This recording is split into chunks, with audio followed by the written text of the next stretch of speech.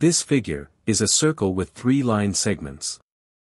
The circle passes through 2 points of the line segments in such a way that the distance between these 2 points is the diameter of the circle. If the length of the line segments are 3, 6, and 6 units, find the radius of the circle. Note that this figure is not drawn to scale. To solve this problem, let's observe that these lines are perpendicular to each other at the point of contact. Let's label this point A, B, C, and D. Next, let's join B and D with a straight line to form a triangle. Considering triangle BCD. Observe that triangle BCD is a right-angled triangle and also an isosceles triangle. It follows that the 2 opposite angles are 45 degrees. Next, we are going to find BD using Pythagoras Theorem. From Pythagoras Theorem, BD squared is equal to BC squared plus CD squared. BC is equal to CD, which is equal to 6. Substituting these values in the formula will give us BD squared is equal to 6 squared plus 6 squared. 6 squared is equal to 36. 36 plus 36 is equal to 72. So, BD squared is equal to 72. Taking the square root of both sides will give us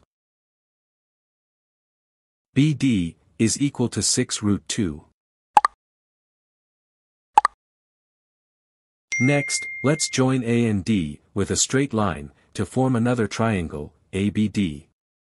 Observe that in triangle ABD, angle ABD is equal to 90 degrees plus 45 degrees, which is equal to 135 degrees. Going further, we are going to find AD using cosine rule. From cosine rule, AD squared is equal to AB squared plus BD squared minus 2 times AB times BD times cos 135 degrees. AB is equal to 3. BD is equal to 6 root 2. And cos 135 degrees is equal to minus root 2 over 2. Substituting these values in the formula will give us AD squared is equal to 3 squared plus 6 root 2 squared minus 2 times 3 times 6 root 2 times minus root 2 over 2.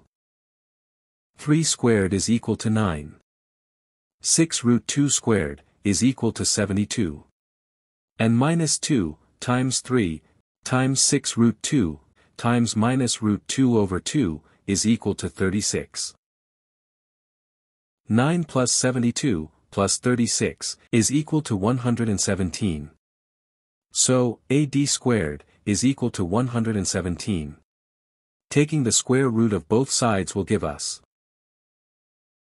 AD is equal to 3 root 13. Since AD is the diameter of the circle, it follows that the radius of the circle will be AD over 2, which is equal to 3 root 13 over 2. Thanks for watching. If you liked this video, make sure to subscribe for more.